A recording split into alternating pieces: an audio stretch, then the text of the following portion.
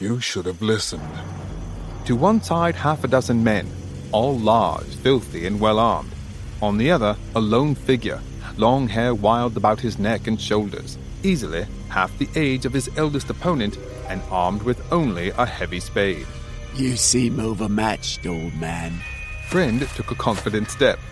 The resemblance between the new arrival and their captive didn't escape his attention. You her father? Corvis nodded. How cozy. You came to die with her. These men had worked together for several years, and for all their bickering, they moved and fought as one. Even before Brent had finished speaking, there was a sudden lunge from one of the others. They'd used this tactic many times before, and it never failed to catch the target off guard. But in a blur of movement, the spade flashed downward, striking the man's forearm edge on.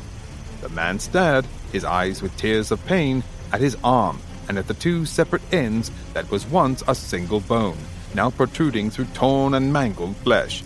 Brent stepped toward Corvis, his hand dropping frantically toward the hilt of his sword.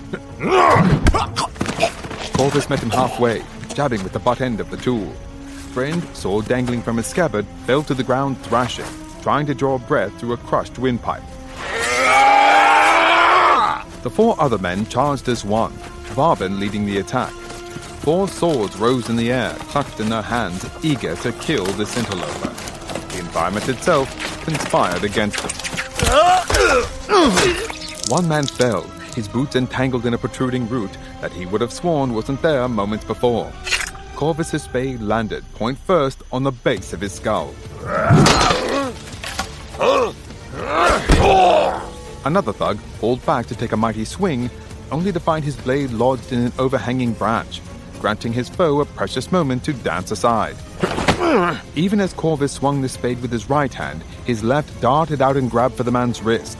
By the time the man had hit the forest floor, ribs caved in by the edge of the tool, Corvis held the man's long sword in his other hand. Varbin was next, falling to his knees, a shrub twisted beneath his feet as he plummeted earthward. The flat end of the spade rose up to meet him, spreading his nose across the rest of his face. Corvis finished the fallen man with a quick downward stab of the stolen sword. That left only one man unwounded. The final assailant allowed his sword to tumble into the dirt and dropped to his knees.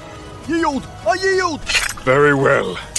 Corvis stuck the bloody long sword into the earth behind him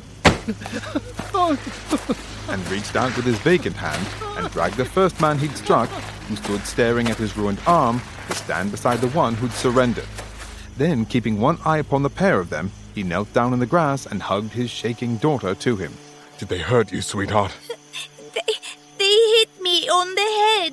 Maloran twisted so he could see the blood-matted hair against her skull. And they were going... Shh. It's all right now. Everything's all right. We are leaving here in just a few minutes. Can't we go home now? In just a bit, sweetheart. I promise. Corvis turned his own head so she couldn't see the burning in his eyes. Daddy has something to do first. And I need you to do something for me, Maloran. What? I need you to rest. Carefully letting her go, he rose smoothly to his feet. Siabis Arun Torah. With the incantation, Maloran fell into a restful, painless sleep. The prisoners blanched, falling back before the doom they saw etched across his features. Corvis turned to the uninjured man first. Who sent you here? No one! We're just wandering bandits! Corvis nodded once. Corvis turned to the man with the severed arm, gesturing with the bloody tool at the quivering shape on the ground. As you can see, I'm in no mood to have my time wasted. Who sent you? What? I can't tell you! I can't! He'll... The man froze, his lip quivering, as the spade rose slowly to point at him. I doubt they'll be able to save that arm, but you have 3 other working limbs. At the moment. Who are you? The past 17 years had failed to rob Corvis of his flair for theatrics. Very deliberately, he allowed the spell that had set the roots and branches against his enemies to lapse. Fregon Besturna Edda Voss. Murmuring the words of a new cantation under his breath, he released the spell even as he drew breath to answer his prisoner's terrified query. It was a simple illusion, easily mastered by the youngest apprentice of the first circle, but it was more than sufficient. For the span perhaps of a dozen heartbeats, he towered over the cringing soldier, encased once more in black steel and gleaming white bone, an iron-banded skull staring down upon its latest conquest. The mirage slowly faded. I am Corvis Rebaine. Once the illusion had flickered away, the injured man was frozen, his shallow breathing the only sign that any life remained in him at all. Tears ran freely down the man's cheeks, his face reddened for lack of breath. Why are you here? Who sent you? We'd wondered if you were dead, you know.